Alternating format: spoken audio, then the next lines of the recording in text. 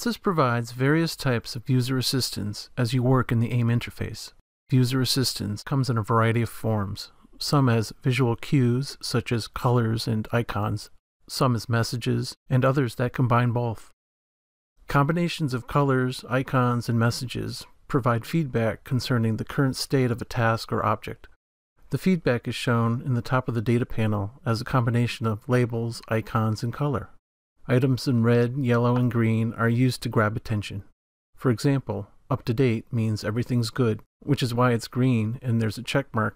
Attention required means something's wrong, it's red, and the icon is an exclamation point. Out of date means something needs to be updated, and the yellow cautionary color is used with the lightning bolt icon. Blue is also used to suggest actions that you should do next, such as solve physics or update. And it's also used to suggest adding an object that is currently missing.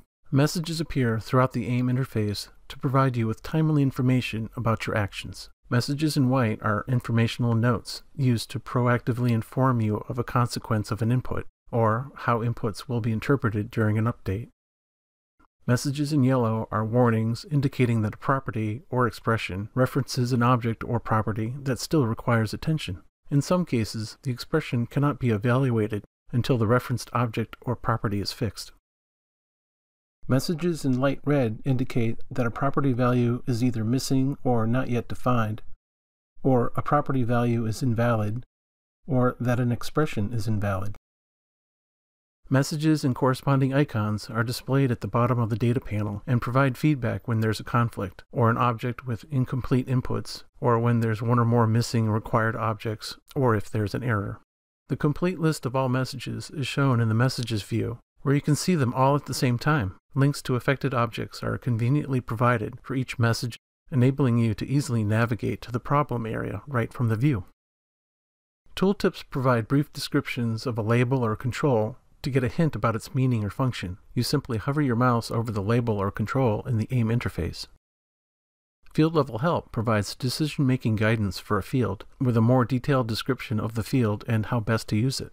Hovering over a field will display a question mark symbol that you can then select to display a brief description of the field. Links within the Field Level Help will take you directly to details in the online documentation provided by the Help Viewer and will open in a separate window. Context Help provides information about the current panel that is displayed in the data panel. Information typically includes a brief description of what the panel's for and what you generally need to do within the panel. Links are added to give you access to additional related information such as videos, tasks, and background details. When a related video link is selected, the video plays in a separate window. When a related topic link is selected, the topic is opened in the Help Viewer. The Context Help panel will continue to show the information about the data panel even after you navigate to a different panel, so you can continue referring to it as needed.